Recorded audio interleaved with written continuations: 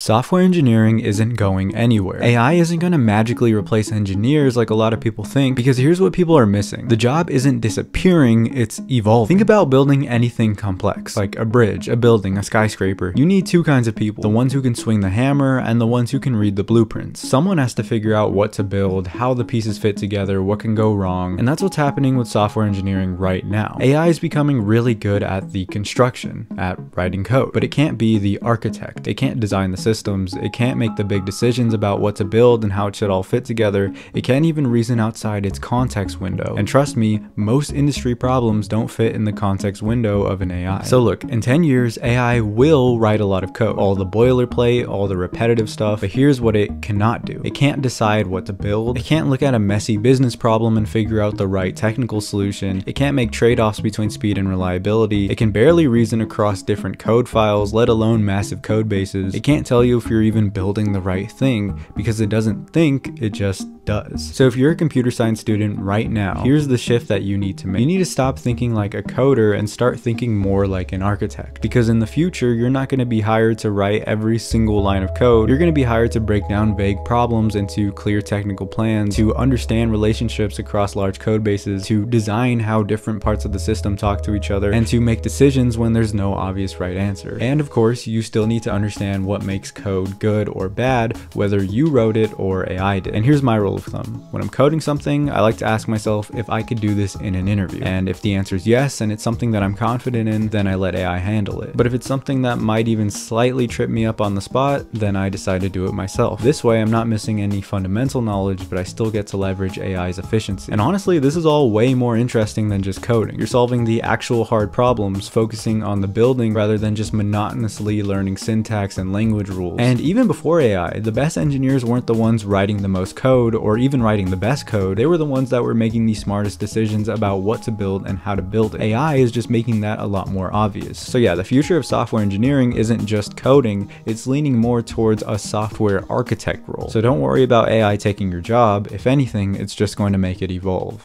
80% of the results you want come from a small 20% of the things that you do. And for most CS students, that 20% is just one thing, actually coding. Not watching tutorials or YouTube videos like this, not procrastinating on making a project, not doom scrolling on your phone, just actually sitting down, opening your editor, and building something. Think about it like a bodybuilder. If you want to build muscle, your 20% is lifting weights. That's the part you need to focus on, because everything else is secondary. Yeah, of course, nutrition is going to matter, sleep matters, but if you're not actually in the gym lifting, none of that other stuff is going to do anything. And it's the same with software engineering and computer science as a whole, because I think most students are solely focused on going to class and attending lectures and doing your homework and getting the degree, when unfortunately all of that stuff should really be secondary in the current job market. So if you want to actually thrive as a software engineer or a student studying computer science, you should spend 80% of your time actually building something, because that's that small 20% of your entire pie that matters the most. And everything else, like the networking, resume polishing, leak code, the tutorial watching, trying to get a 4.0, all of that is the other 20%. It's the icing on the cake. It helps once you're already in the rhythm of actually writing code and building something. But if you can't build, then none of that stuff really matters. But once you can, that's when you start investing in all of the other things. Then you polish your resume, then you network, then you grind leak code, then you optimize your LinkedIn, because now you actually have skills to market.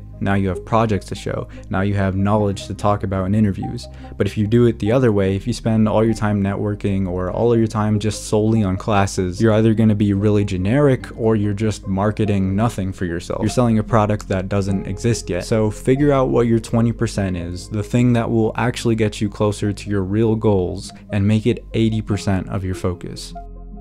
Everyone's always talking about having imposter syndrome, where you're not actually bad, you just kind of feel like you are, and it's all in your head. And yeah, imposter syndrome is real, but sometimes you're not dealing with imposter syndrome, you're just objectively behind. If everyone around you has internships, research experience, club involvement, cool projects, and you don't, then you're behind. That's not imposter syndrome, it's just reality. But here's the wake-up call and the good news. Most students are way more behind than you think. I was actually at a career fair last week, and it shocked me to see that so many students in my grade level are still using things like Canva for their resume and only have maybe like 3 or 4 projects. And these aren't freshmen, these are juniors and seniors competing for the same roles as you. So even if you are actually behind, the bar is really shockingly low, which means it's actually really easy to get ahead of most students. You don't need to be exceptional like the people you see on LinkedIn. You don't need to be a genius. You just need to be more consistent than the average. If you spend a few months making some good high quality projects and then you get active in one of your school's clubs, or if you can be a research assistant in a lab, or if you just commit to open source or participate in hackathons, you'll already be ahead of 95% of computer science students.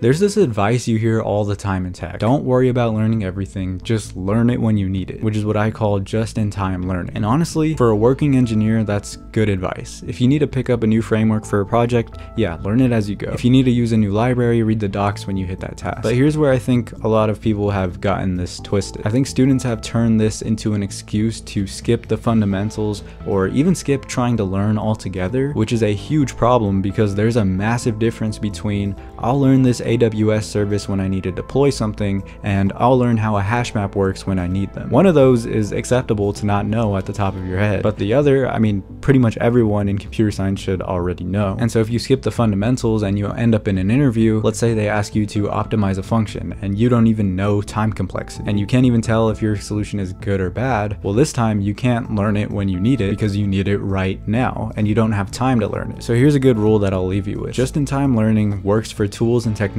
but it does not work for the fundamentals. Learn React when you need to build a front end, sure. Learn Docker when you need to deploy, cool. But for stuff that you need to learn now, you need to know how arrays and hash maps work and all the different basic data structures. You need to learn big O complexity. Basically, whatever role you're going for, you need to really hammer in on the fundamentals, and don't fall in the trap of thinking that you'll just learn it when you need it, because that time may never come. You may never need to learn something until you're actually in an interview and they ask you a question about it. And so the best way that I like to learn these topics is with today's sponsor, Brilliant. Brilliant helps you become a better thinker and problem solver with thousands of visual interactive lessons in math, science, programming, data analysis, and AI. Brilliant is a learning app designed to be uniquely effective. Each lesson is filled with hands-on problem solving that lets you play with concepts, which is a method proven to be 6 times more effective than watching lecture videos. Brilliant also helps you build understanding from the ground up, and it has a perfect mix of engaging problems, competitive features, and daily encouragement, which all keeps you motivated and on track. Plus, all content on Brilliant is crafted by an award-winning team of teachers, researchers, and professionals from Stanford, MIT, Caltech, Microsoft, Google, and more. And learning a little every day is one of the most important things you can do, both for personal and professional growth. And Brilliant keeps you on track to reaching your goals one day at a time. And Brilliant's growing collection of programming courses is a great way to build timeless problem-solving skills to thrive in the evolving world of programming. From learning Python to developing an intuition for computer logic, you'll get hands-on experience with real programs and learn to think like a programmer. So to learn for free on Brilliant, go to brilliant.org/lattice. Scan the QR code on screen or click on the link in the description. Brilliant's also given our viewers 20% off an annual premium subscription, which gives you unlimited daily access to everything on Brilliant. So once again, huge thank you to Brilliant for sponsoring this video.